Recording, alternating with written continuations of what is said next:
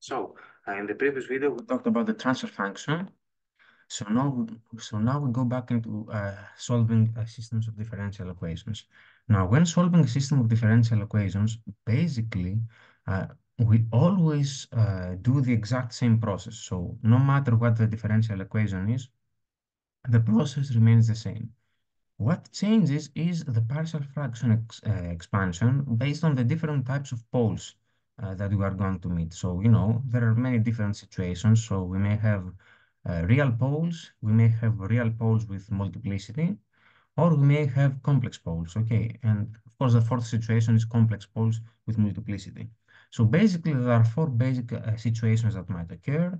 But we actually only cover the three ones, or the three first, because the fourth is very unlikely to occur. So we are going to begin by solving various examples. And in these examples, we are going to see all of these situations one by one.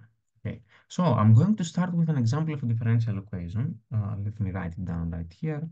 Okay, so we have x double dot of t, right, plus, all right, okay, 4 times y dot of t plus 3 times y of t, and this is equal to 0. Okay, so in my first example, we are going to solve a system for a free response. Okay, so we don't have any input, and here we assume that the initial condition at time 0 is 1, and the derivative at time 0 is 0. Okay, so this is our system. Okay, so we are trying to solve and find the free response. Nice. So what are we going to do now? We're going to take the Laplace transform. Okay, but now we don't have zero initial conditions. So I'm going to keep all of the terms. So we have s squared y of s minus sy0 at time 0 minus y dot at time 0, which is of course 0. Plus 4 times sys, since we have a first derivative, minus y0. Nice. Plus we have this term. So we have 3 times y of s, and this is equal to 0. Okay, nice. So what are we going to do here? We are going to factor the common terms for y. So here we obtain the so-called characteristic polynomial for the differential equation, 4 over s plus 3, all of this multiplied by ys. And here we have this term which is 1. This term is also 1. Okay, so we move them to the right side, and we are going to get an s plus 1, right? And I'm sorry, no, it's not s plus 1. It is s plus, this is a multiplication, so it is an s plus 4. Great.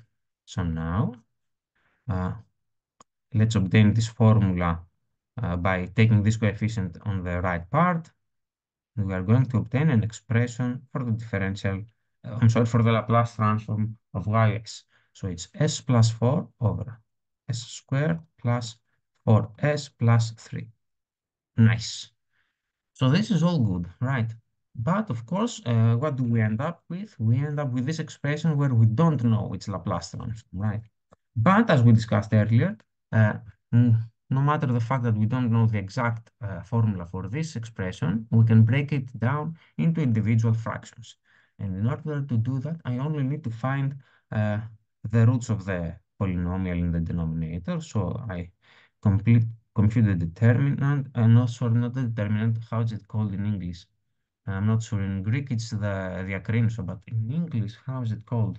I'm sorry, I cannot remember right now. So it's s squared, all right, minus 12. This gives us a 4. And then the roots are minus 4 plus minus 2 over 2. So the solutions are uh, minus 6 over 2, which gives 3. And the second is minus 2 over 2, which gives us a minus 1. Okay, so these are the two roots of the polynomial. And this means that this equation can be broken down. All right. Okay, let me write it analytically first. So this is s plus 1 multiplied by s plus 3. And this can be broken down into alpha times s plus 1 plus beta over s plus 3. Right. Nice. So now what we only need to do is find the coefficients a and b. Now, if you are desperate, you can put this so-called hats over here and make and combine the two fractions.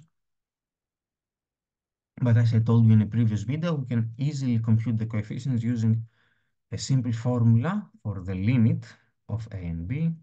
The formula is this one. It's the limit as s goes to minus 1 of this fraction. So it's s plus 1. We include this term right here. So it's s plus 4 over s plus 1 multiplied by s plus 3. So we obtain minus 1 plus 4. So we obtain 4 minus 1 is 3. 3 minus 1 is 2. Okay. So we obtain 3 over 2. Okay.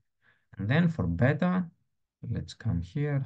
Beta is equal to the limit as s goes to minus 3, s plus 3 over s plus 4, s plus 1 times s plus 3. This gets removed and we have minus 3 plus 4, and then we have minus 3 plus 1. Okay, so it's minus 1 over 2.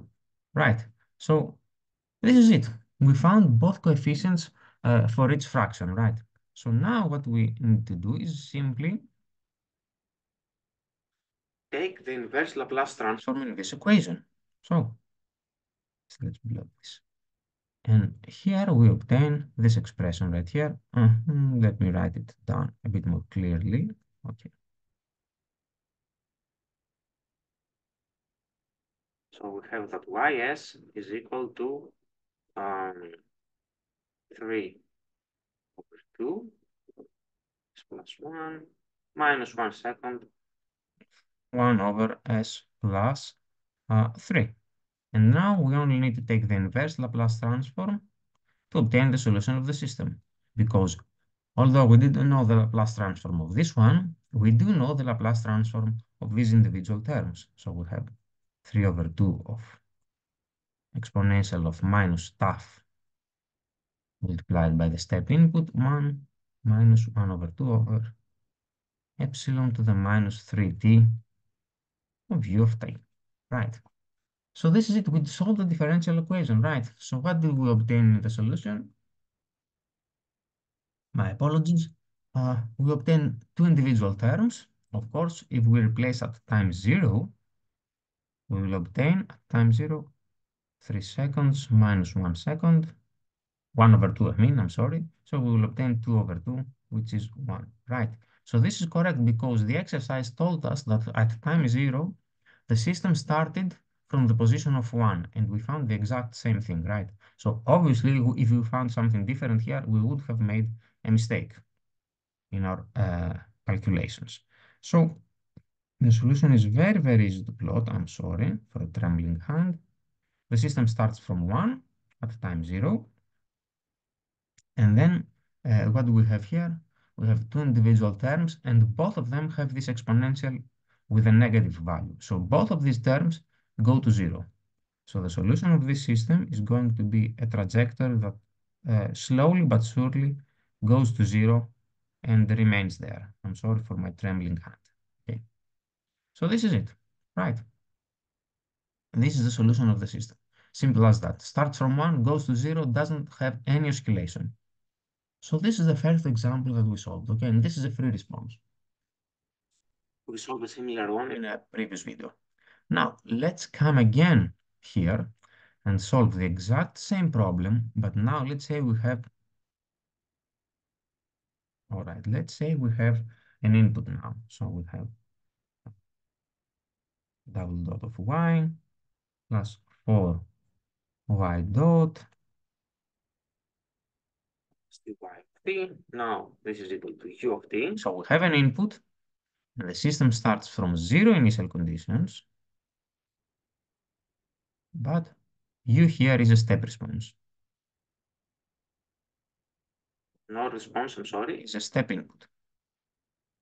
Okay, so the output is going to be called the step response. Okay.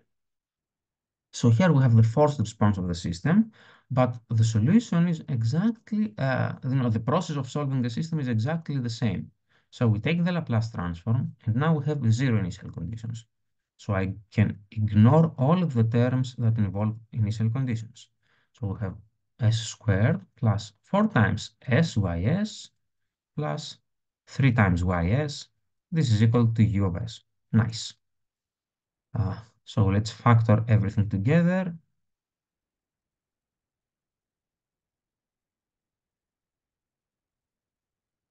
And this is equal to u of s. Nice. And now, first of all, let's obtain the transfer function.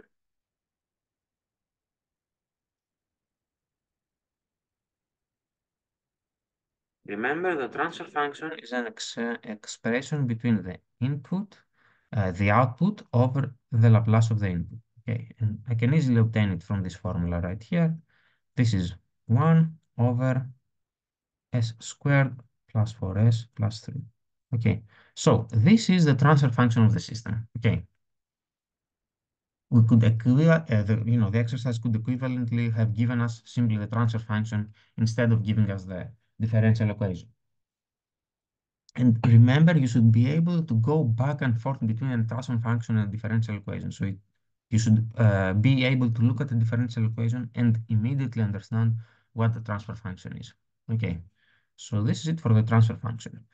And now let us begin by solving the system. So we go right here. We obtain an expression or actually we're going to go from this case right here, which is exact same thing. We can write that the output is g of s multiplied by, sorry, come on, don't like that. Okay, so it's g of s multiplied by u of s, and this gives us this formula right here. It's 1 over s squared plus 4s plus 3 multiplied by the input, 1 over s, right? So this gives us over s times s plus 1 times s plus 3, okay, because the denominator is exactly the same as before.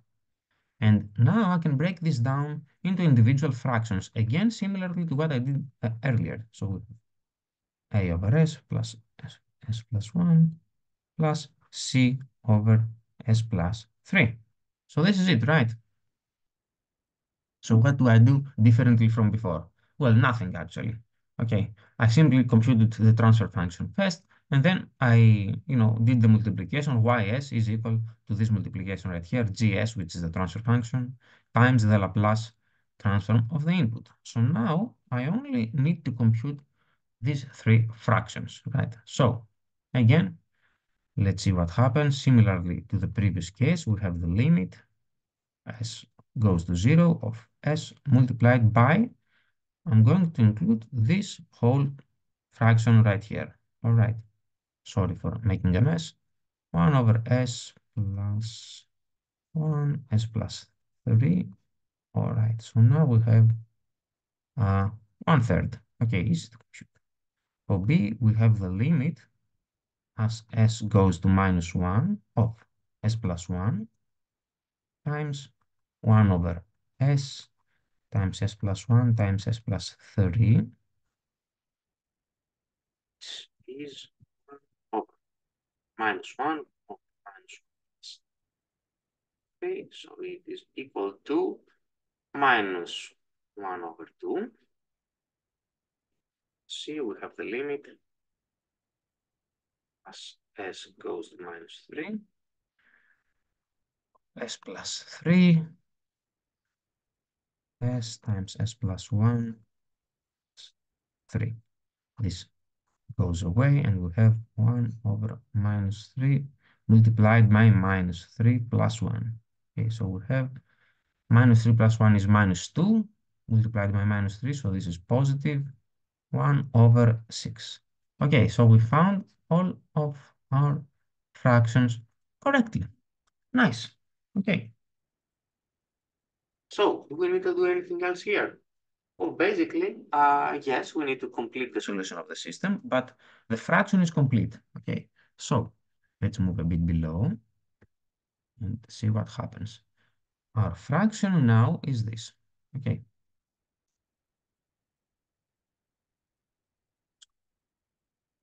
A is 1/3, so we have 1/3 over 1s plus s plus 1 is uh, minus 1/2 over 1 over s plus 1 plus 1/6 multiplied by 1 over s plus 3, right? And now I don't know the Laplace transform of this, but I do know the Laplace transform of each individual term. So by taking the inverse Laplace transform, I can obtain finally, after some time, the solution of the system, which is 1/3 of the step input minus 1/2 over multiplied by epsilon to the minus t, divided by the step, plus 1/6 or, oops, multiplied by epsilon to the minus 3t, q of t. Nice. And I can also very easily plot this solution because let's think about it carefully, right?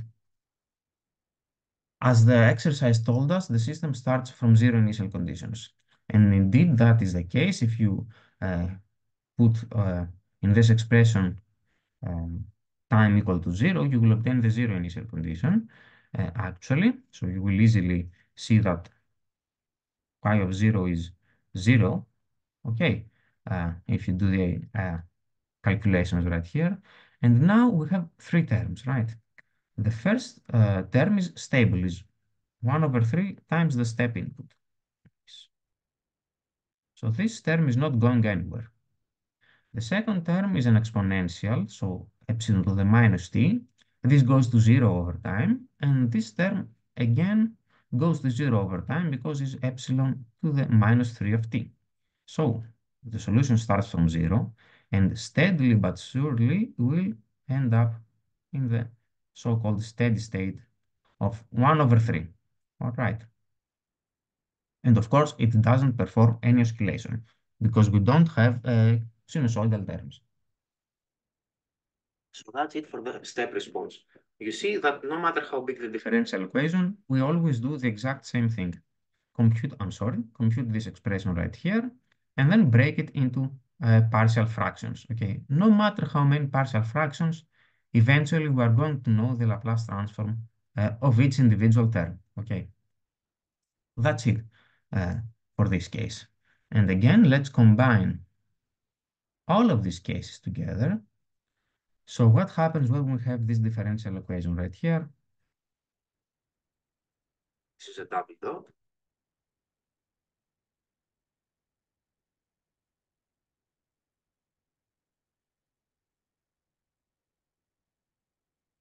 When, the system starts from zero, from the one position, I'm sorry, from a derivative of zero, but u is also the step input. As I told you, we discussed this in a previous video. This is actually the complete response of the system.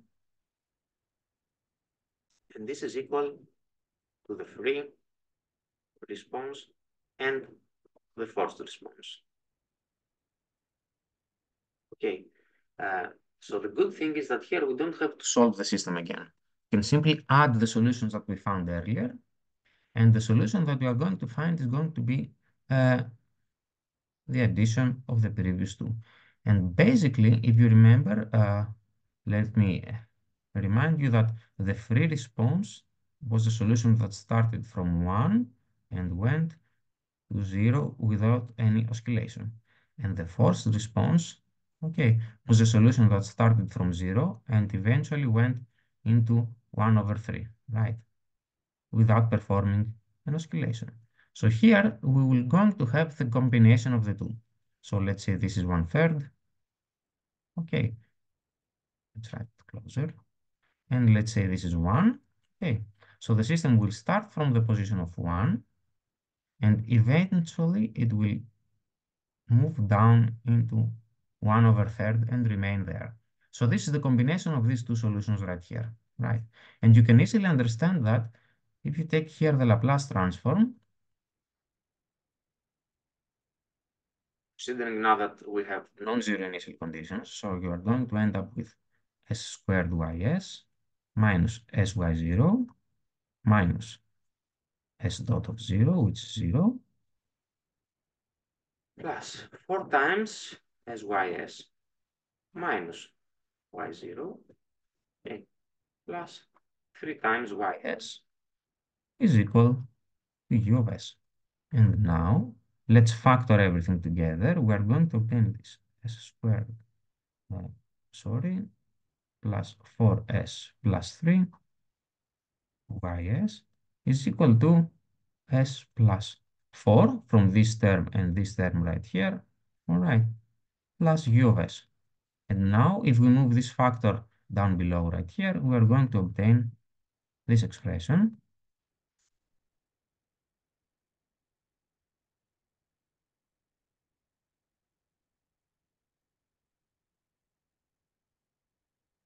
And well, if you think about it, I mean, if you pause the video and go back a little bit, you will see that this is the exact term that I got from the first solution of the system, right?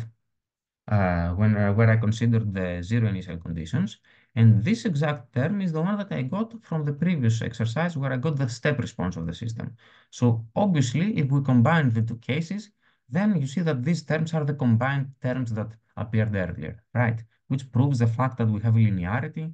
So the solution right here is going to be the addition of the two previous solutions, okay? So you can move on here and break this into individual fractions and then take the inverse Laplace transform. And the solution you are going to find is going to be actually the addition of the solutions that we found earlier. Okay, so that's it for the first case. We're going to give one more example later for the impulse response. Any questions that you have, write them down in the comments, and I'll see you in a later video.